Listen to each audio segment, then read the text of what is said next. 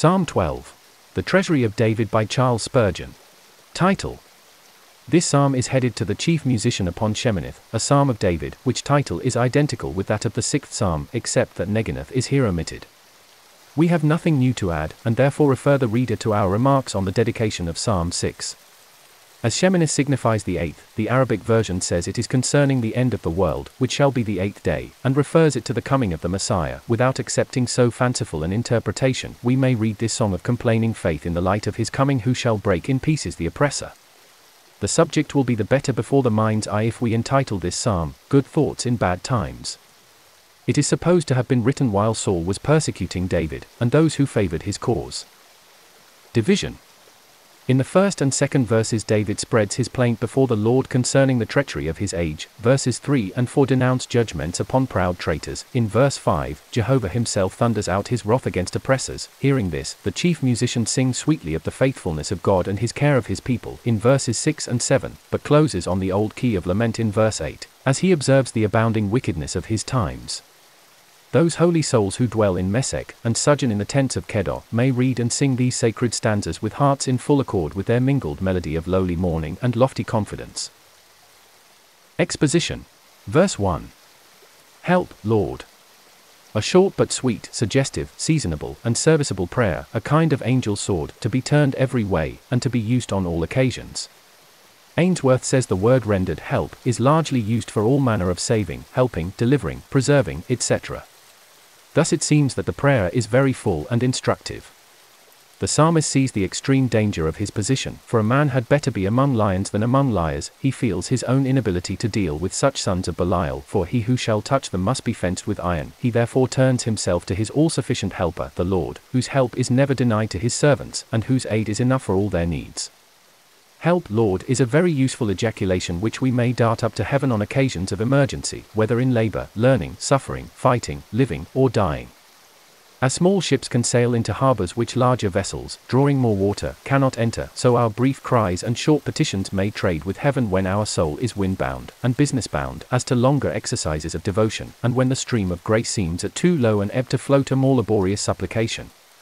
For the godly man ceaseth, the death, departure, or decline of godly men should be a trumpet call for more prayer. They say that fish smell first at the head, and when godly men decay, the whole commonwealth will soon go rotten. We must not, however, be rash in our judgment on this point, for Elijah erred in counting himself the only servant of God alive, when there were thousands whom the Lord held in reserve. The present times always appear to be peculiarly dangerous, because they are nearest to our anxious gaze, and whatever evils are rife are sure to be observed, while the faults of past ages are further off, and are more easily overlooked. Yet we expect that in the latter days, because iniquity shall abound, the love of many shall wax cold, and then we must the more thoroughly turn from man, and address ourselves to the Church's Lord, by whose help the gates of hell shall be kept from prevailing against us. The faithful fail from among the children of men. When godliness goes, faithfulness inevitably follows. Without fear of God, men have no love of truth. Common honesty is no longer common when common irreligion leads to universal godlessness. David had his eye on Doeg and the men of Ziph and Killer, and perhaps remembered the murdered priests of Nob, and the many banished ones who consorted with him in the cave of Adullam, and wondered where the state would drift without the anchors of its godly and faithful men. David, amid the general misrule, did not betake himself to seditious plottings, but to solemn petitionings, nor did he join with the multitude to do evil, but took up the arms of prayer to withstand their attacks upon virtue. Verse 2. They speak vanity every one with his neighbour. They utter that which is vain to hear, because of its frivolous, foolish, want of worth, vain to believe, because it was false and lying, vain to trust to, since it was deceitful and flattering, vain to regard, for it lifted up the hearer, filling him with proud conceit of himself. It is a sad thing when it is the fashion to talk vanity. "See me and I'll see thee" is the old Scotch proverb. Give me a high-sounding character, and I will give you one. Compliments and fawning congratulations are hateful to honest men. They know that if they take they must give them, and they scorn to do either. These accommodation bills are most admired by those who are bankrupt in character. Bad are the times when every man thus cajoles and cozens his neighbour. With flattering lips and with a double heart do they speak. He who puffs up another's heart has nothing better than wind in his own.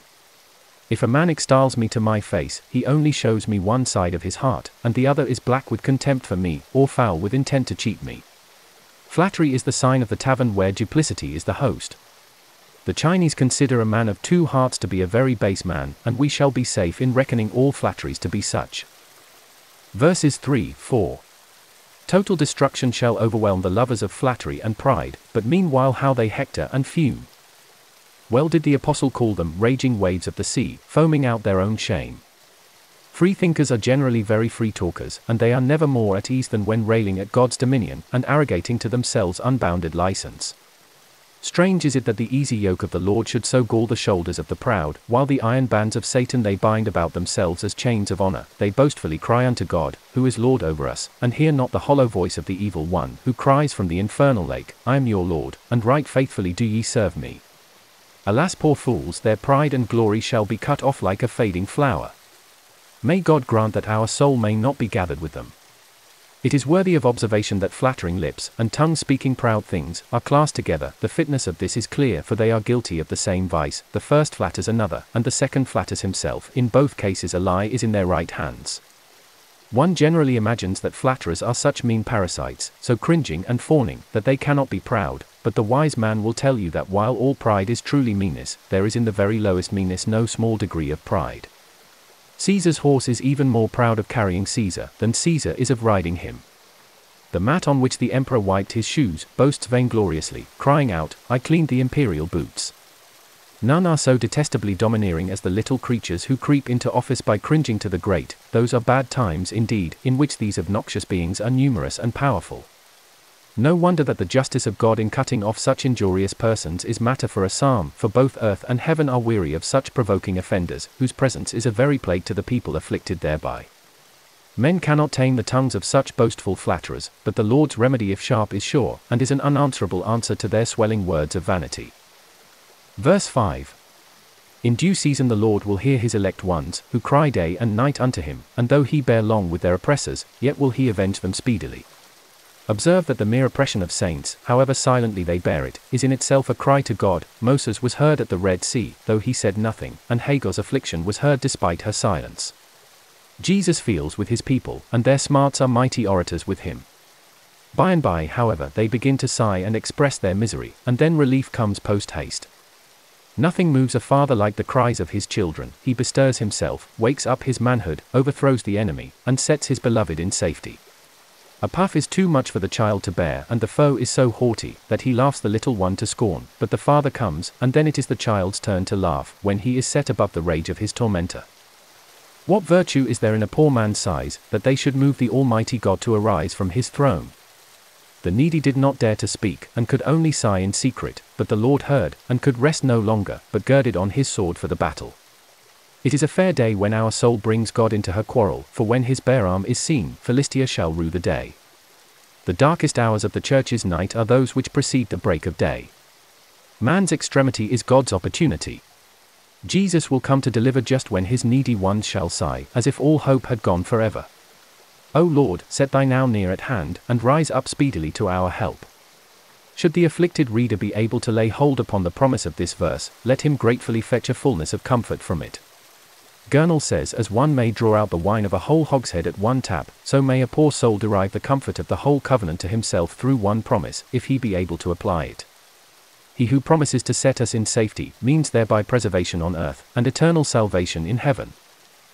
Verse 6. What a contrast between the vain words of man, and the pure words of Jehovah. Man's words are yea and nay, but the Lord's promises are yea and amen. For truth, certainty, holiness, faithfulness, the words of the Lord are pure as well-refined silver. In the original there is an allusion to the most severely purifying process known to the ancients, through which silver was passed when the greatest possible purity was desired. The dross was all consumed, and only the bright and precious metal remained. So clear and free from all alloy of error or unfaithfulness is the book of the words of the Lord.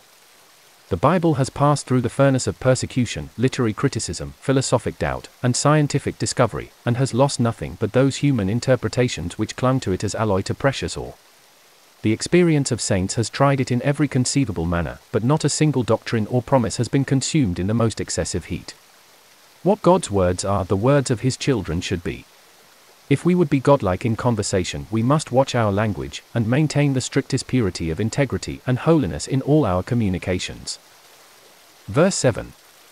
To fall into the hands of an evil generation, so as to be baited by their cruelty, or polluted by their influence, is an evil to be dreaded beyond measure, but it is an evil foreseen and provided for in the text. In life many a saint has lived 100 years before his age, as though he had darted his soul into the brighter future, and escaped the mists of the beclouded present. He has gone to his grave unreverenced and misunderstood, and lo!